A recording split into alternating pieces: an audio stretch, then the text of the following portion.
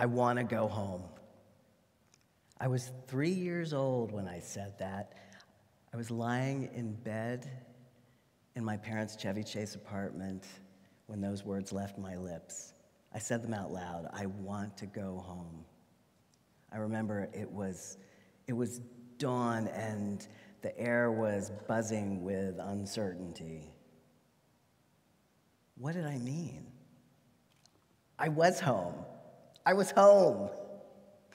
When the organizers of TED came to me and asked me to craft something about this topic of home, I thought, well, I laughed, and I thought to myself, well, as a drug addict, I was homeless more times than I care to recount, and as a person of transgender experience, I wasn't at home in my own skin for decades, so I'm not exactly sure what I bring to this homey table.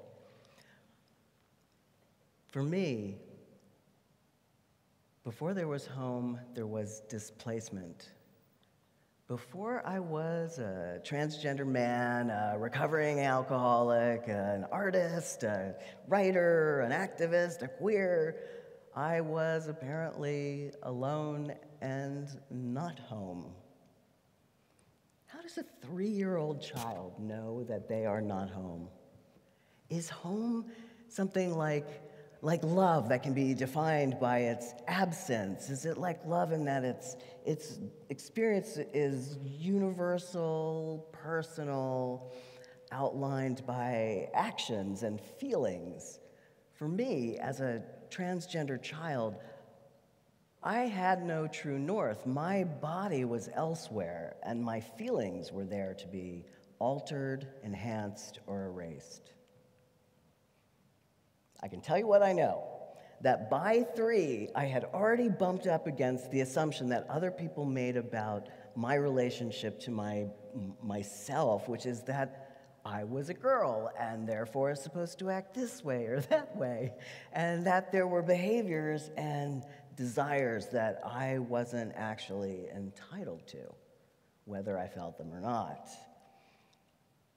By 6, it had begun to become clear to me that I was a little different than my peers, who apparently did not want to spend their morning crafting mustaches and did not want to spend their afternoon lovingly recreating the lithe and athletic torsos of Archie, Jughead, and Reggie. By 6, I already knew I didn't have what it takes to be a boy.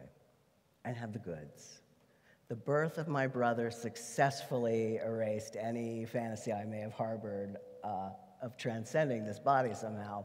It was also the birth of a heartbreak so catastrophic and absolute that I tucked my heart away and I never looked back.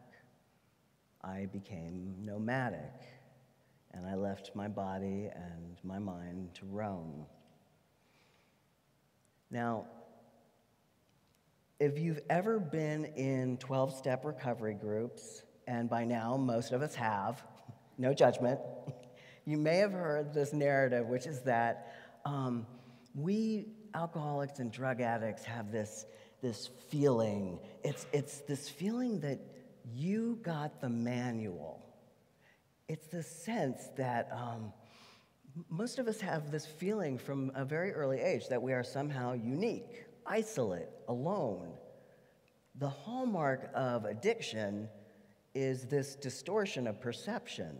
This means I am only ever 2 bad ideas away from a complete break with reality.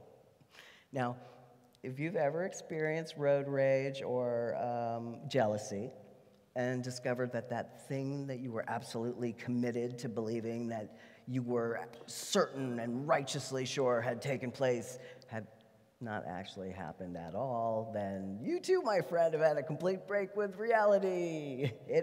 This might be the hallmark of being human. For me, this 2 steps to a mini psychosis starts with this idea, I have no home.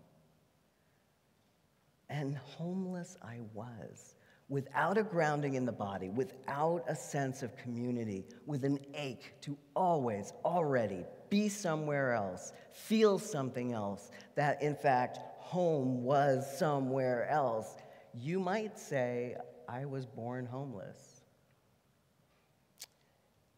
Gender can be a part of this experience of home, even as we begin to unpack gender as personal, not dichotomous, non-binary.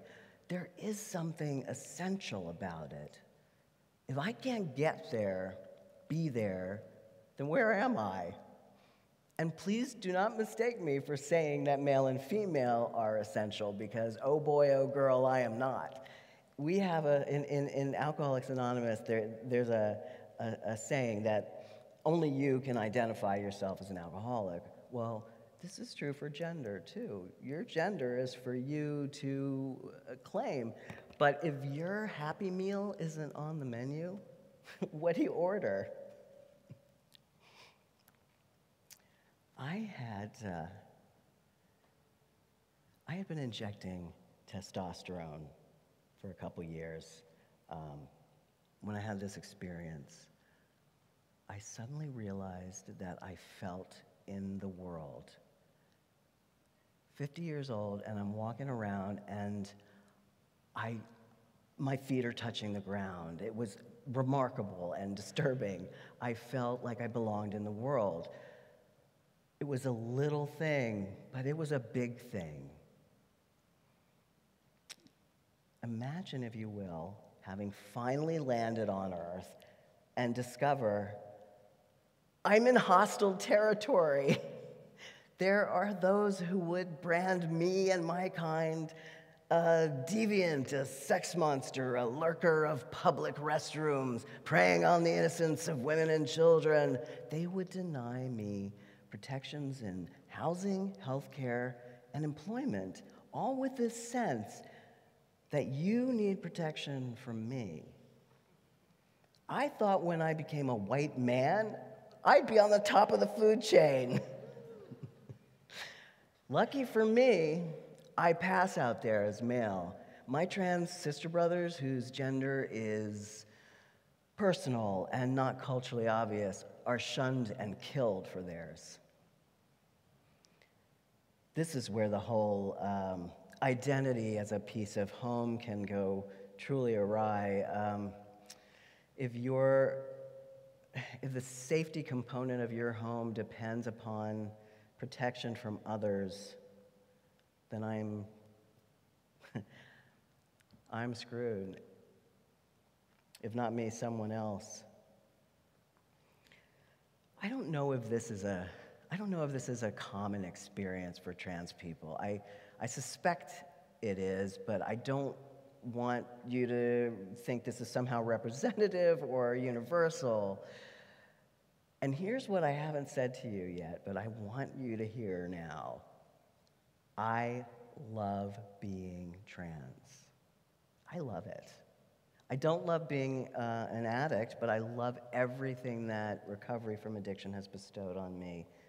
Transgender might be the single best thing that's ever happened to me. Can you imagine this kind of travel? You've been to Egypt. I've been to Woman. You did a cruise down the Amazon. I switched my neurochemistry from female to male. Winning! Now, as a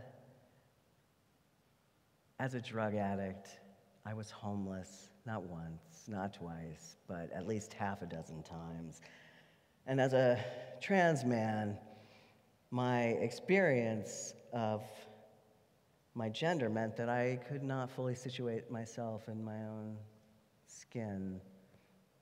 Nonetheless, because I was forced to turn my welfare over to a peculiar amalgam of similarly minded people, I fell into a community who genuinely wanted the best for me. I think, shouldn't all communities want the best for one another?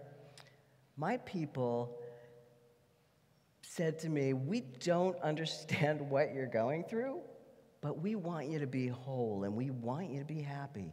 And we want you to feel at home here in Carborough, and we want you to feel at home in Chapel Hill, and we want you to be at home in Raleigh and in Durham, and we will protect you from harm, and we will show up for you as best we can, and we will love you as best we can.